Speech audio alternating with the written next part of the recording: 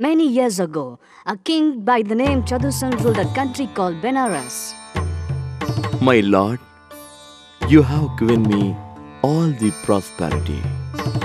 Without a child, what is the use of this wealth?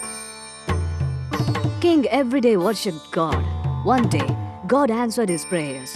He was blessed with a boy.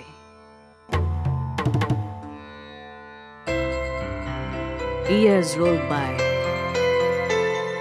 My son has grown up to be a handsome, brilliant, and a courageous young man. Amit, the palace washerman, was a close friend of Rohit, the prince. One day, I will go to Amit's house to see him. when Rohit went there, he saw a beautiful girl. Wow, what a beauty! If I marry, it should be only this girl. Rohit narrated about the girl to Amit. Oh, her name is Sunita. She belongs to the washerman community. You should definitely help me to marry her. Okay, I will. Amit too wanted to marry her. Since Prince wanted to marry her, Amit suppressed his wish. One day, he went to the palace. My lord, Prince Rohit wants to marry a girl called Sunita.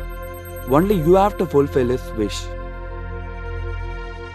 I will do anything for my son.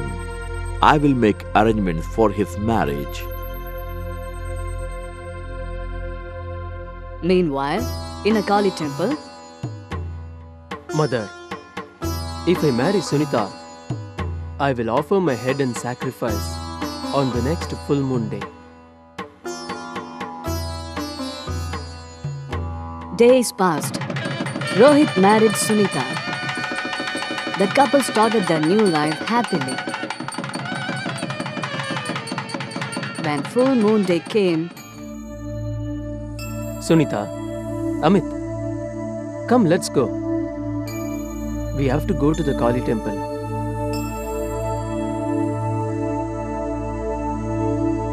as they reached the temple, You both stand outside.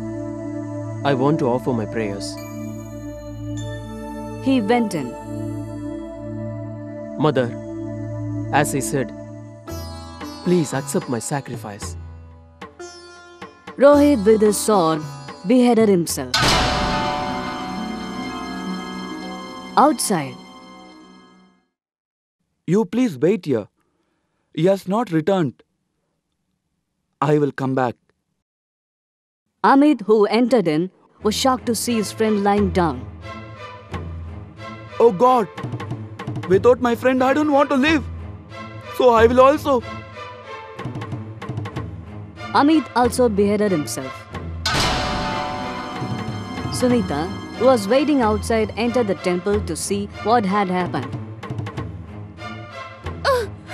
What is this? Without my husband, I don't want to live. Let me follow him.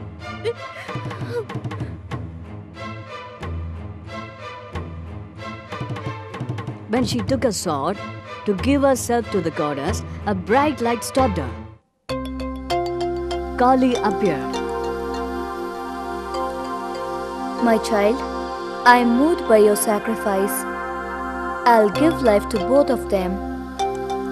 While doing so, Amit's head was placed on Rohit's body, and Rohit's head was placed on Amit's body. Betal, stop telling the story. O king, tell me now, who's the rightful husband of Sunita? Please remember, if you answer, I will leave you and fly back to the tree. If you know the answer and refuse to talk, your head will blow into pieces. Sunita's husband will be the body of Rohit's head, because head is the destiny for a person and also important for personality and character. I'm happy. Perfect answer. But you have spoken, so I'm going back to my place.